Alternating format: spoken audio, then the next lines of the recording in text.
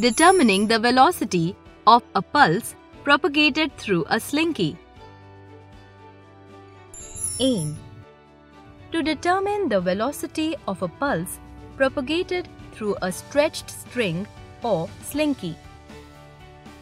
Materials.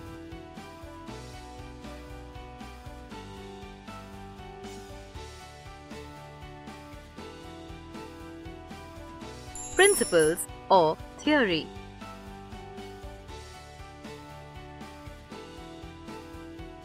Precautions.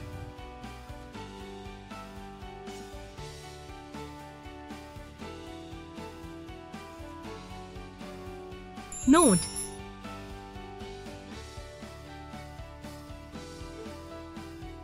Procedure.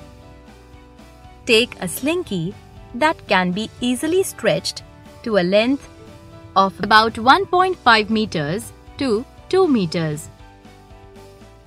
Fix 2 sturdy clamps on a table so that the distance between them is about 1.5 meters to 2 meters. Firmly fix the 2 ends of the slinky to the 2 clamps. Adjust the distance between the 2 clamps to obtain a moderate tension in the stretched slinky and a uniform distance between the turns of the slinky.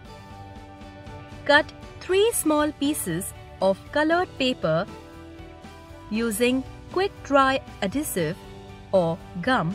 Stick them on a single turn of the coil of the slinky at 3 different places. Using a steel measure tape, carefully find and record the length L, that is distance XZ. When the adhesive or gum dries, take a steel ruler and using its one end like a plectrum, sharply pluck only once one end of the slinky in a direction parallel to the stretched slinky. Observe how the pulse created by the plucking appears to travel from the end X to the end Z of the slinky. Also observe the to and fro movements of the bits of paper, that is, turns of the slinky, in a direction parallel to the stretched slinky. Watch how the plucking produces alternate regions of compressions and rarefactions in the turns of the slinky. Observations and inferences. 1.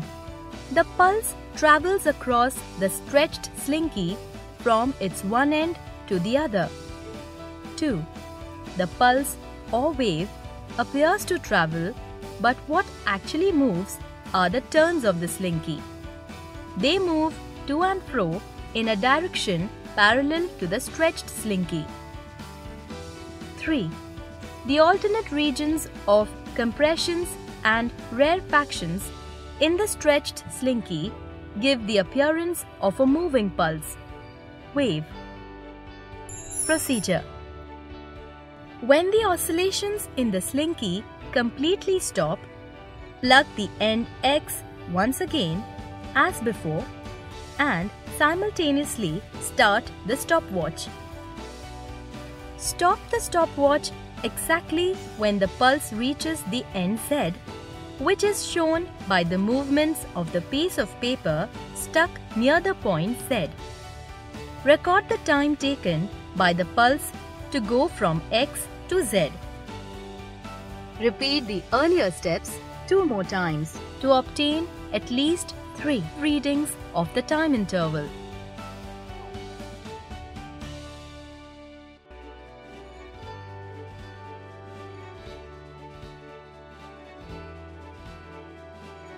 Observations and calculations.